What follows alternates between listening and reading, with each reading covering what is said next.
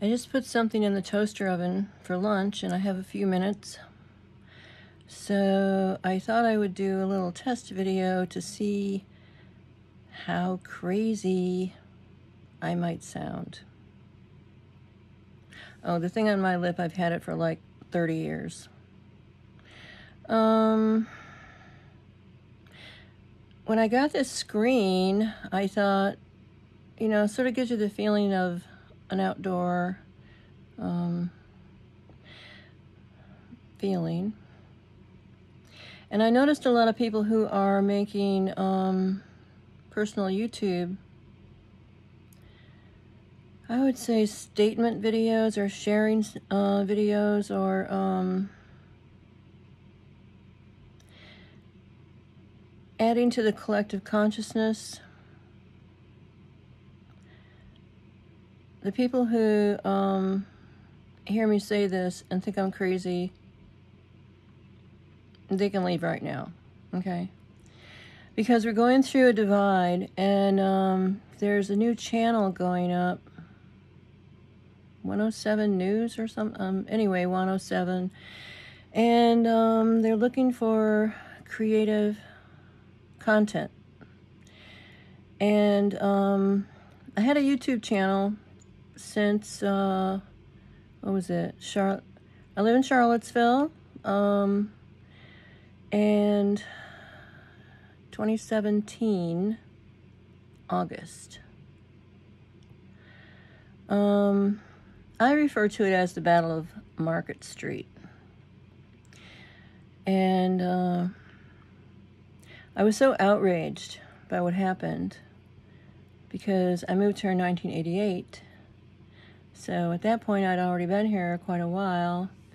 And I loved the downtown. I loved the openness. That was the first thing I saw when I came to Charlottesville, because I spent 5-6 years in DC. And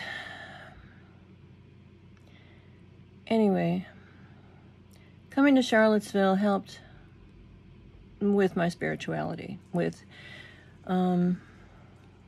getting deeper in touch with it. Because while I was here, within, I'll say a lot, you know, I'll just say that right now.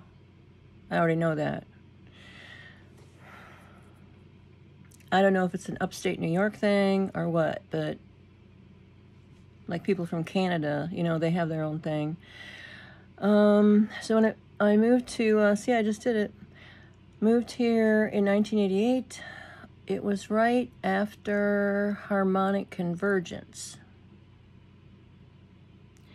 And I felt the call of the energy. I was living in Arlington,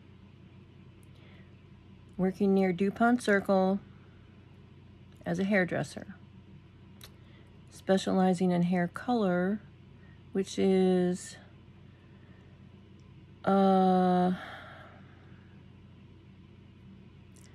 probably one of the highest level of money making. I'll just say that. You know, it's like I'm an artist specializing in hair color. Made sense. So my entire life has been followed by intuition and synchronicity. So I've known for most of my life that this is not my home planet, okay?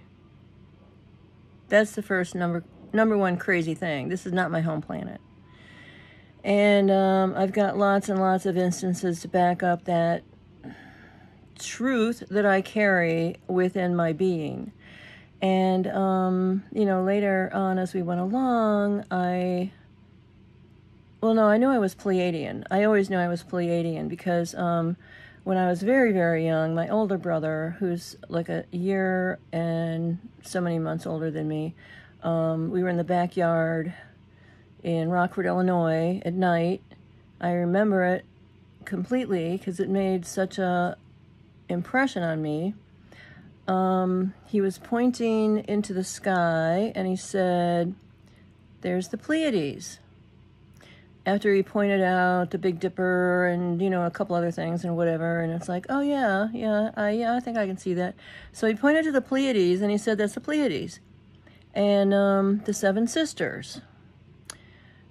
I immediately had a connection with it. And, but it's one of those things that you kind of keep to yourself.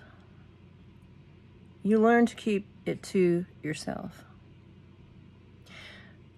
So this is the end of my test video.